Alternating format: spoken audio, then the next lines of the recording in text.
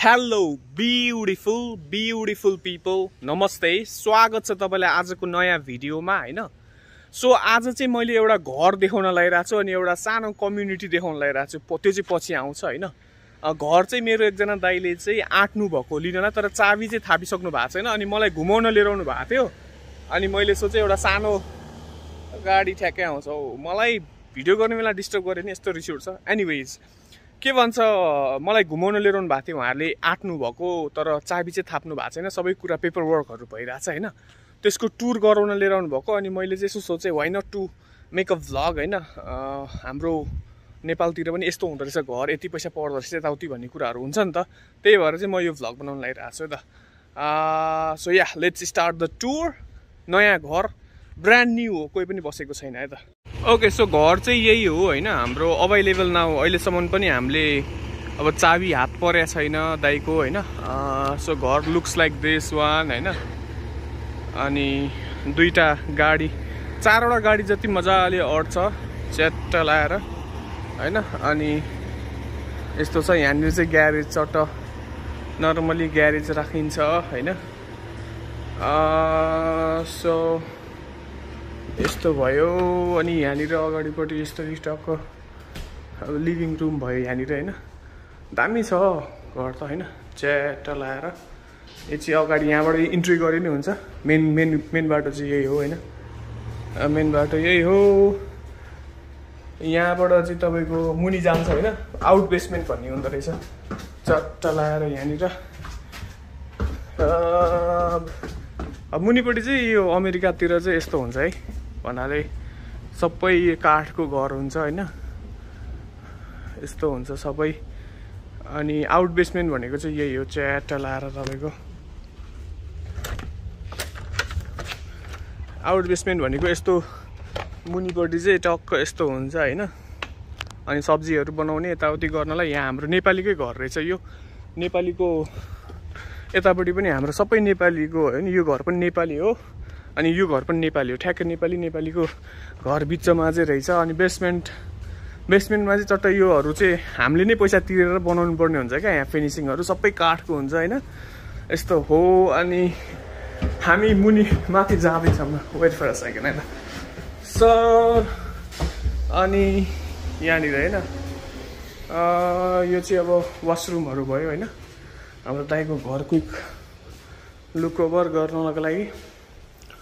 So किचनमा होइन, किचनमा चाहिँ तपाईँको के भन्छ यसलाई, यहाँनिर चाहिँ हाम्रो ठुलो रेफ्रिजिरेटर हुन्छ, त्यो चाहिँ छैन। अनि घर किन्दाखेरि नै आउने चाहिँ यो एउटा के भन्छ यसलाई, ओभन। अनि तपाईँको यहाँ डिसवासर हुन्छ यहाँ। अनि यो चाहिँ यो पनि ह्युज ओभन प्लस यो भयो होइन। यस्तो चाहिँ आउँछ यहाँ चाहिँ। यो पनि रहेछ है, यो भयो भने चाहिँ दामी हुन्छ। नर्मली मैले घरहरूमा चाहिँ यो देखेको थिएन। ओके, सो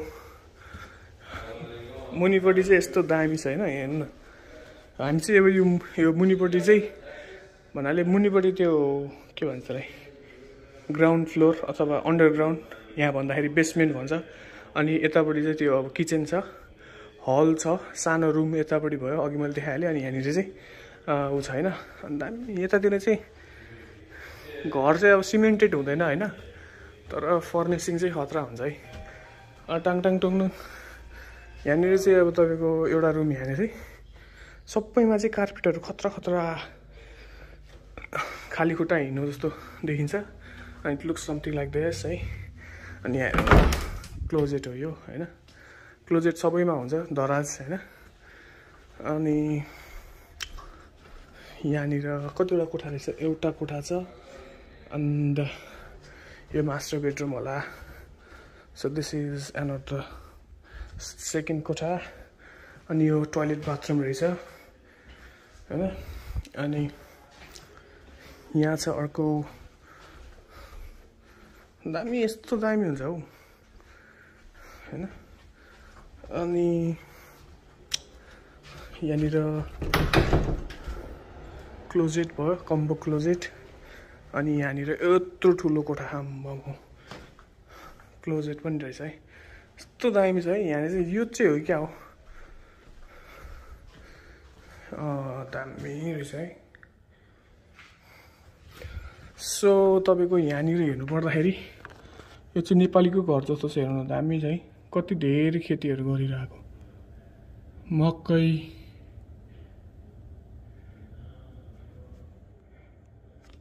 अनि यो घरको विशेषता चाहिँ के हो भन्दाखेरि नेपाली नै नेपाली छ क्या सबैतिर। यता हेरे नेपाली, यता हेरे नेपाली। दुईटा कि तीनटा घर छ अरे जुन चाहिँ लाइक अफ्रिकन अनि अमेरिकनहरू चाहिँ तीनटा घर छ अरे।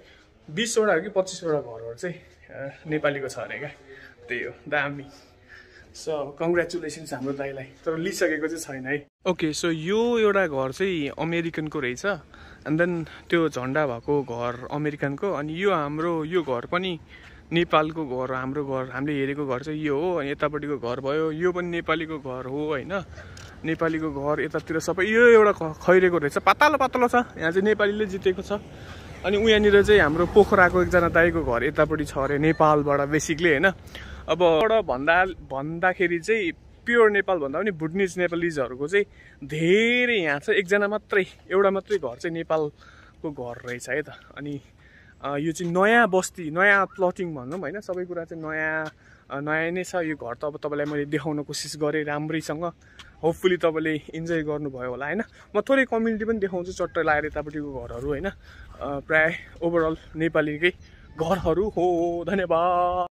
प्राइसको कुराहरू पनि भन्नुपर्दाखेरि चाहिँ $4,70,000 होइन। $4,70,000 अब नेपालीमा हिसाब गर्न मलाई जान्दैन, तर रफली अराउन्ड 5 करोड जस्तो लाग्छ क्या यो घरलाई। पछाडिपट्टि अब अलिकति जग्गा पनि छ होइन। अनि जग्गा पनि छ, तर रफली अराउन्ड नेपालमा मलाई एक्ज्याक्टली थाहा भएन, त हिसाब क्यालकुलेटर गरेको छैन। रफली अराउन्ड 5 करोड जति पर्न जान्छ अमेरिकन डलर। $4,70,000 है त। ओके, सो मैले भनेको अनुसार चाहिँ यिनीहरू सबै चाहिँ तपाईँको नेपाली हाम्रो एकजना अझै हुनुहुन्छ है। यो कुन थरीको रे दाइ? थापा हुनुहुन्छ। ओके, सो थापा है। यता थापाहरू हाम्रो बसिरहनु भएको छ प्रायः सबै। यतातिर चाहिँ नेपाली हुनुहुन्छ। यहाँ भयो, यो भयो, यो भयो, यहाँ बनिरहेको होइन। अनि यहाँ भयो, सबै नेपाली हुनुहुन्छ। नेपालिज भुटनिज भनौँ होइन, त्यस्तो है त।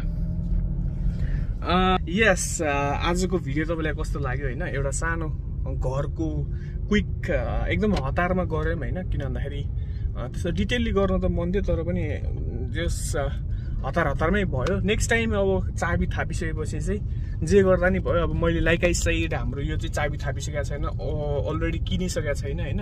प्रोसेसमा छौँ हामी। अनि तपाईँहरूलाई उहाँले ल्याउनु भएको थियो मलाई, मैले तपाईँहरूलाई देखाइदिएँ। सो मैले सुटुक्क खिचेको। नेक्स्ट टाइम चाहिँ मजाले सर्ने बेलामा भिडियो आउँछ होइन दाइ? एकदमै आउँछ। उहाँले चाहिँ अलिकति क्यामेराजहरूमा अलिकति आउन अलिकति अप्ठ्यारो मान्नु भएको रहेछ, त्यही भएर मैले खिचेन। माइन्ड नगर्नु होला। एनिवेज कन्टेन्ट कस्तो लाग्यो let me know in the comment section. So bye bye for today, C you very सुन। साँधी हिरा मोती है त।